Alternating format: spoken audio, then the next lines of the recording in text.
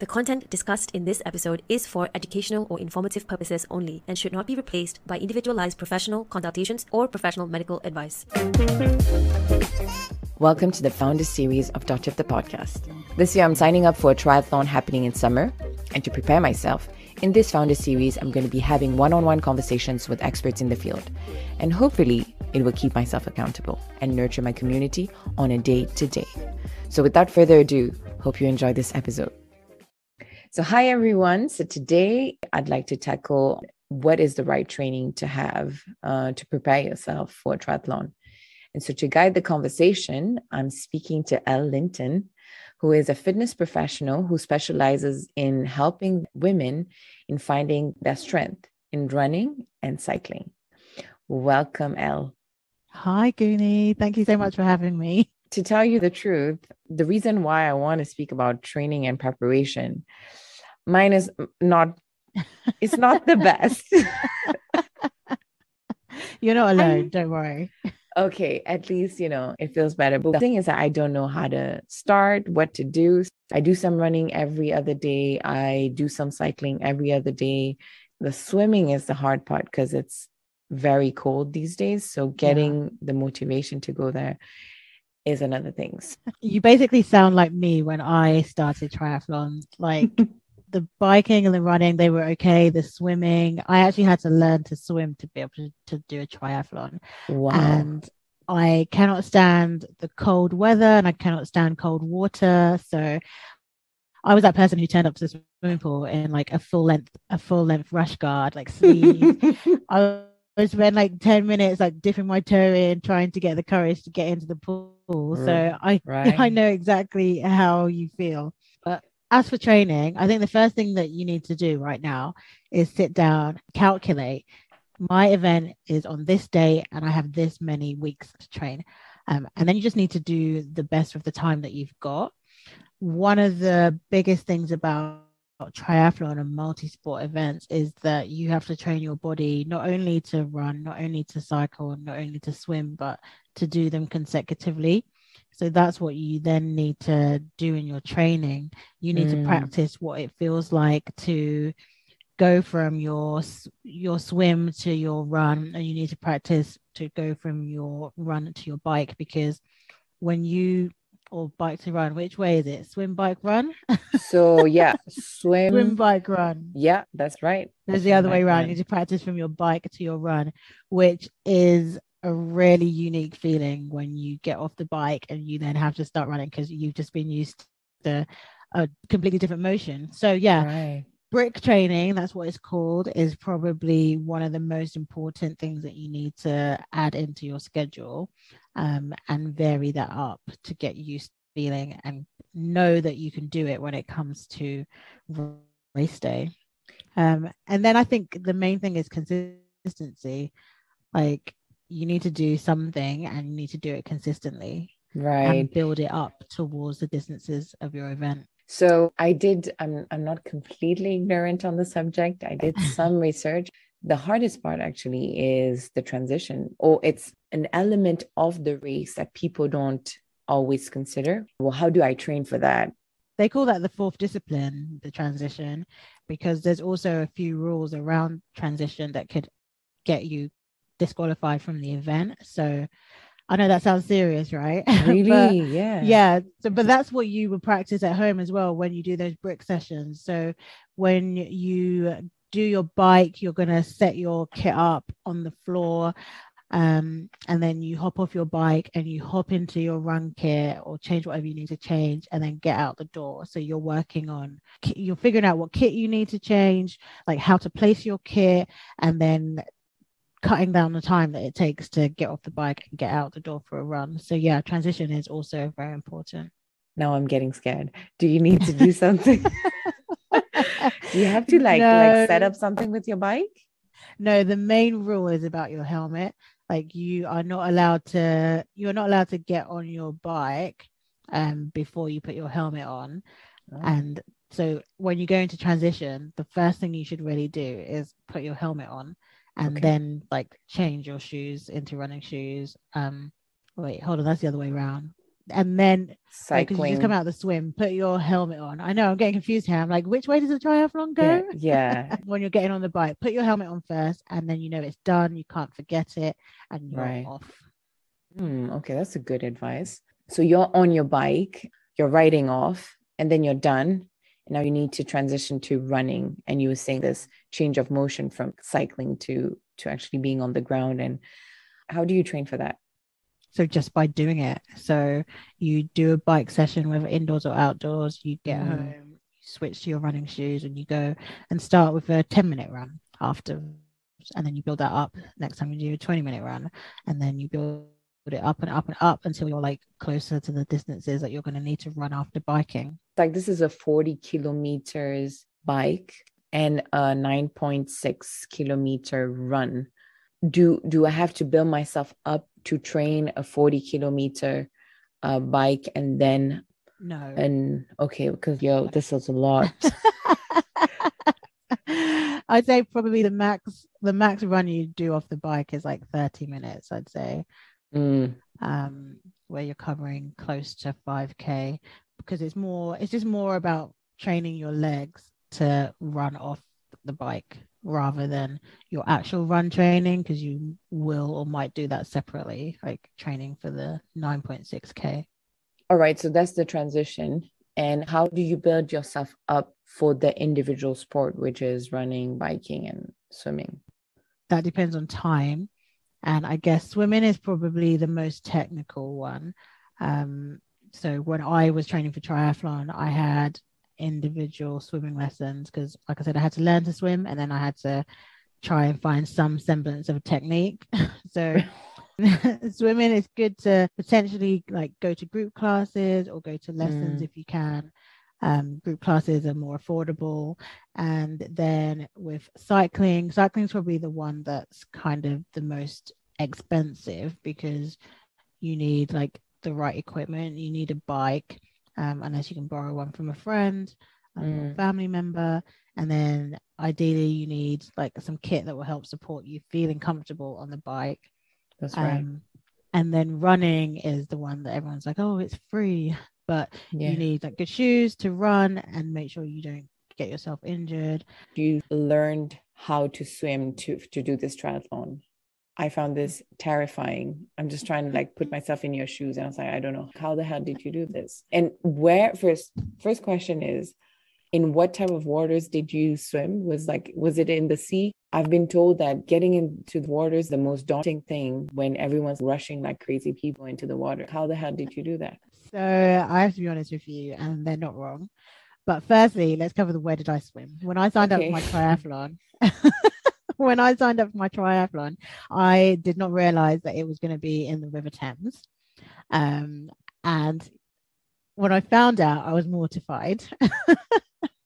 Because I would be too. Oh my goodness. That adds a whole nother element, because that then becomes open water swimming. And I did all my lessons in a pool, and then I did have to take some lessons in open water swimming because it's a completely different thing. And when it comes to the start of the swim, I mean, I don't want to scare you or anything, but it is crazy. But can I just say that you don't have to run like a crazy person into the water. My first triathlon, I went up to the person who was doing the swim start, and I said, hi, this is my first triathlon. I'm really nervous. I don't feel comfortable swimming with a lot of people. And he was like, cool, no worries. Just stand over there to the side. We'll do the start. Everyone will rush in, and then leave it a few seconds, however long, a minute, and then you go in. And that's what I did. And that was, yeah. And then I also swam in Dorney Lake. And it's so much nicer when you're at the back. It's calm, and you don't have anyone swimming over you. You don't have anyone like punching you as they swim. And also they have like safety kayaks. And when I was really struggling, like the kayak guy stayed with me and like just encouraged me to keep going. And when I needed to rest, he was like, just hold on here. So I would hold on to the kayak. Oh, that's so nice. Okay. So I had a really positive experience. And I think like, don't be shy about saying it's your first time. Don't be shy about being nervous. Like that's completely normal. And I went through a stage where because I did like a couple of smaller ones. And I remember one day I woke up on the day of my triathlon and I was feeling so sick. Like, I don't know, like I felt physically ill, like something was wrong with me. And what I realized actually, every time I did another triathlon, I would wake up feeling sick, but less sick. And I realized that this was my nerves manifesting as an illness.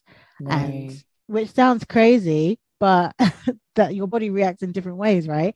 And the more that I did it and the more that I experienced it, the less nervous I became, the less sick I felt on that morning. So again, if you're the type of person that feels nervous and whatnot, you just need to experience it and put yourself in that position so you can get used to feeling those feelings, so that when it comes to your big race day, you're feeling calm and you've got some methods to help you stay calm and stay focused and go do what you got to do.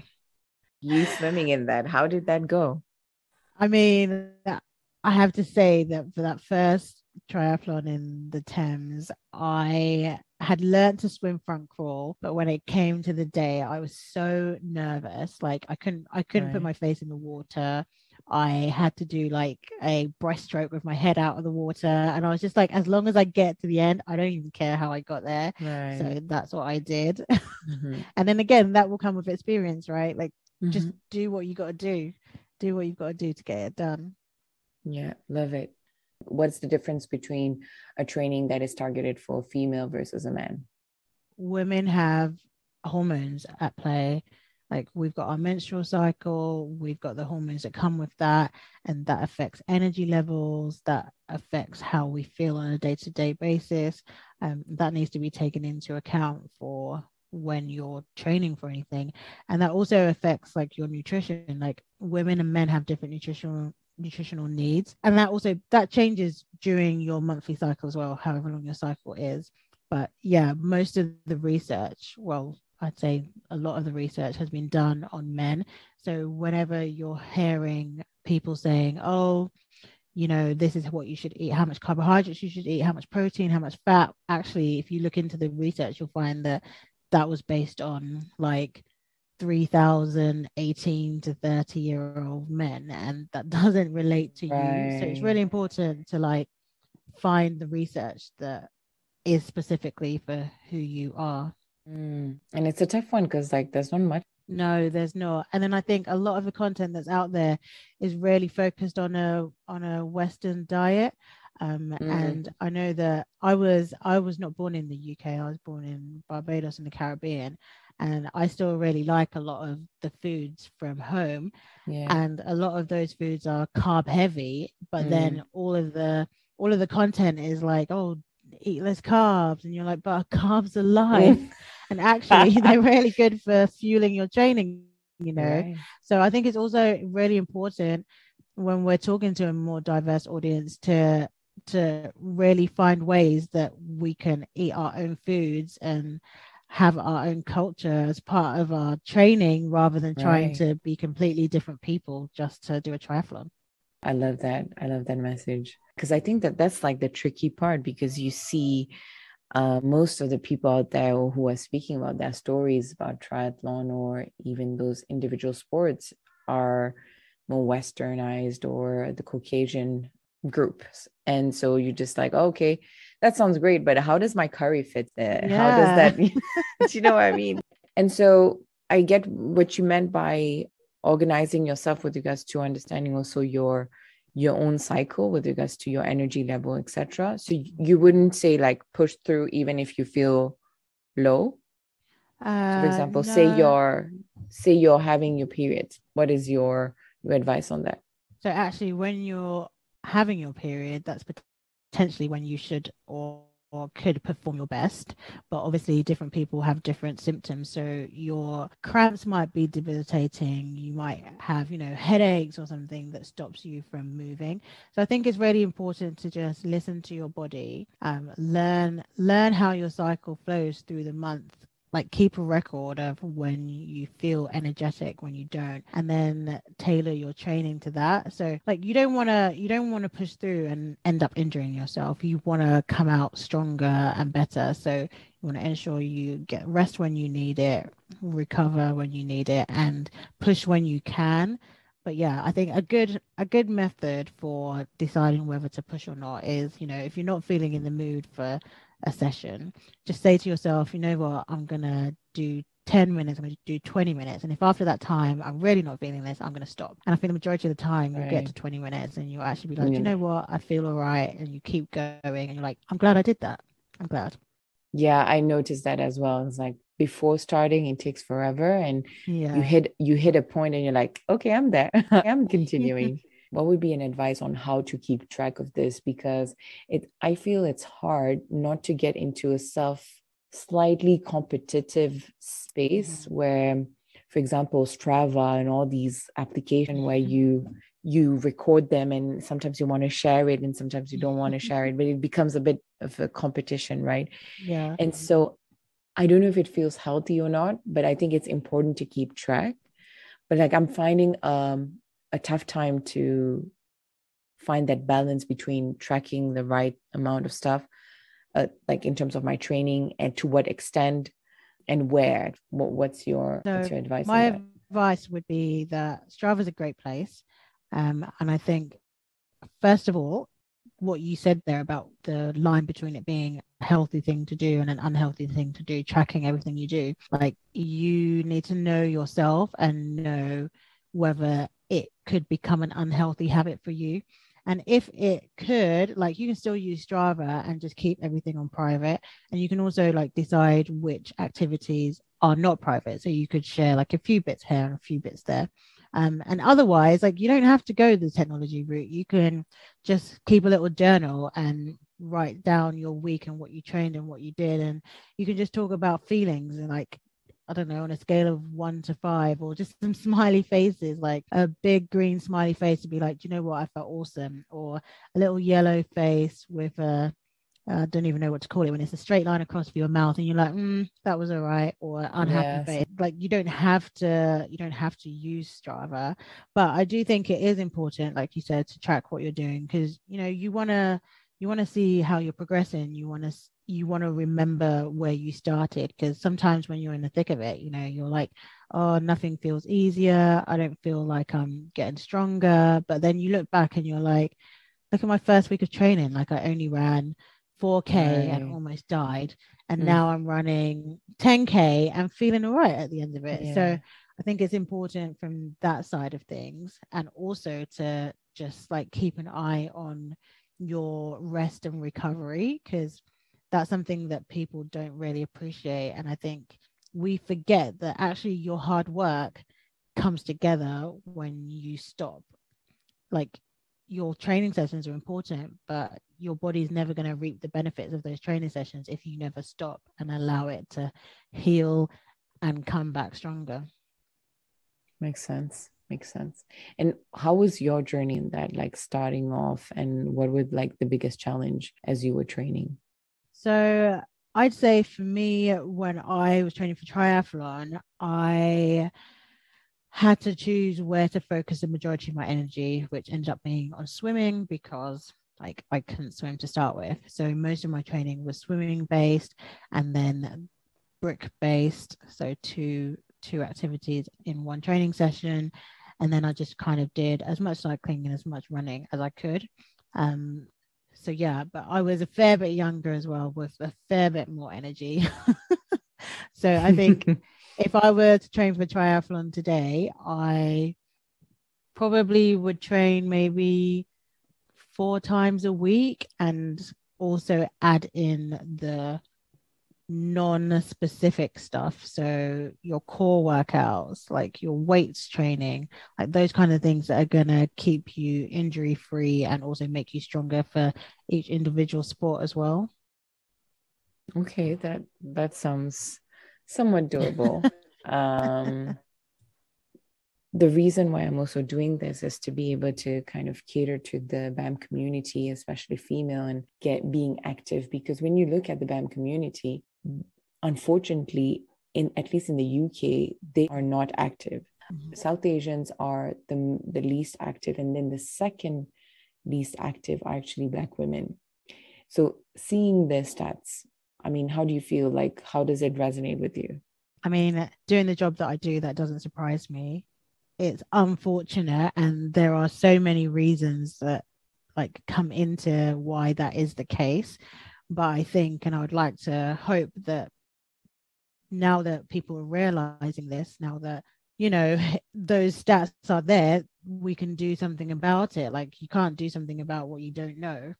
But yeah, I think again, it's because, you know, we're living in a Western world again, and our cultures do play a factor in that. And I know that even stuff that's maybe like stereotypical, but, you know, as coming from the Caribbean, for example, like education was always like top of importance. Oh my goodness, yeah. Like, yeah, playing games and playing sport was not seen as important, Especially for a girl, right?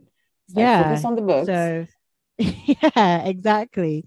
So, you know, coming into a world where, you know, you actually, and I think even more so now as a woman, we have more choices. Like, we're able to choose what we want to do, and, you know, have more freedom. So you can't change a whole like generation of thinking, or generations of thinking, in 5 minutes. It's going to take incremental change over further generations to see those stats improve and increase. And it's important for people like us to be out there doing these things, to show everyone that, you know, it's possible, and to show everyone that it exists. Because when I was in school, like, I didn't even know that people rode bikes other than to go to the shops or go to work. Like, when a friend at work invited me in my 20s to ride around Richmond Park, I was like, why would I want to do that? Like, what, why would you want to ride in circles? And then she told me that we would be stopping for cake and coffee, and I was like, okay, I'm going to try this. Exactly. That is how I get motivated. Yes. Yeah, but she introduced me to a whole new world, like, where people were socially riding bikes, and people were trying all these different categories of cycling, track cycling and cyclocross, and all these different things. And you need someone to show you that that's there, to be able to know it exists. Right. So you did touch upon the fact that there's internal factors that make us less active. But what about the factors that are part of those institutions or these sports that could be a bit more tailored to the BAM community? Do you think that there are external factors that we could work on? Yeah, 100%. I think that brands and, you know, organizations now have realized, especially over the past couple of years, where, you know, the whole race thing has really come to the forefront. And I think that they're having to either do what they say they're going to do, or they're going to get left behind. Because I feel like the BAME community is always put under this stereotype of, you know, they don't have money, they can't access things because they don't have money, when actually our spending power is real.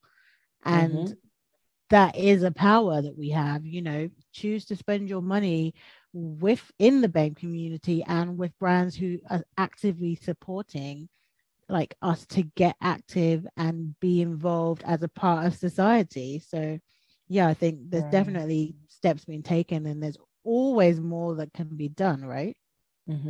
No, definitely. And I think that even from having more people out there that are even ambassadors, so you're one of them, and I think that is something that we need to keep on building. And it's having people who are actively going to take a stand to say, like, I want to be an example. Agreed. What are some of the steps that you think we can introduce to the community out there? Because it could sound a bit daunting, because you're thinking 3 individual sports, but then that's these transitions that you need to do might sound daunting.